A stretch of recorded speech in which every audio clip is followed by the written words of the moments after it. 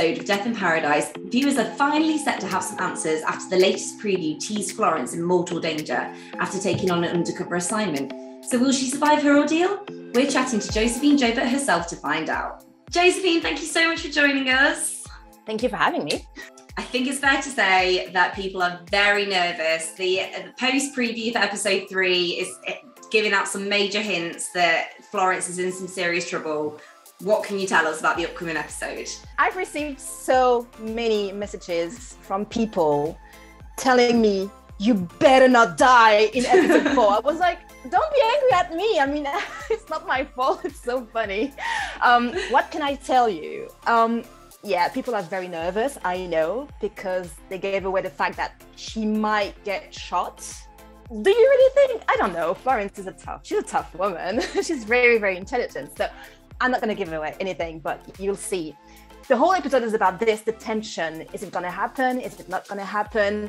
I mean, she's in the house with a suspect, with very dangerous people, pretending to be a very nice au pair. The whole thing is about, is it going to happen? And I think it's really funny that people know that something is going to happen. They could have said nothing. They could have just, the fact that they put that in the what's coming next is very, very, very funny. They're playing with the audience, and I like that. It's funny. People are sensing that something's about to go down here. And I mean, without giving anything away, are you quite excited to be having an eye on Twitter and seeing people's reactions?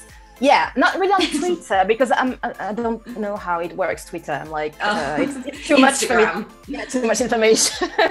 Instagram, yeah, but it's really frustrating because I cannot answer. I cannot say anything. I cannot lie. I cannot say the truth.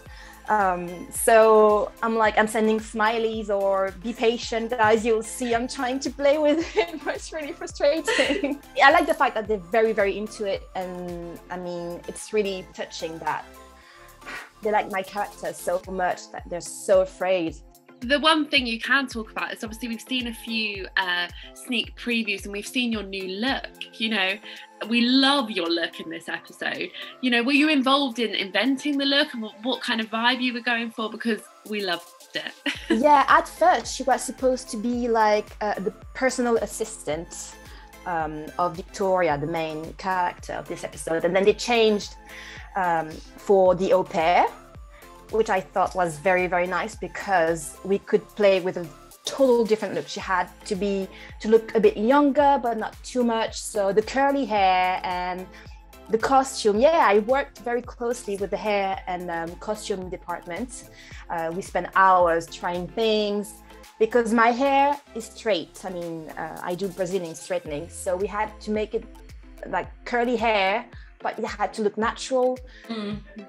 Oh gosh, we took hours in the morning, like an extra hour to do my hair and makeup and the jewelry. I have ear jewelry. Yeah, that was my idea. So yeah, we worked very, very closely together, and I'm very, very happy with the look. But I remember the first time I walked to set, the crew didn't know what my look would look like. So they were like, "Oh my God, I love the hair! I love the costume!" They were obsessed with my hair like this. And I agree, the curly hair looks quite good. Thank you so much for joining us, and don't forget to tune in tomorrow as we're joined by Josephine to break down episode 4.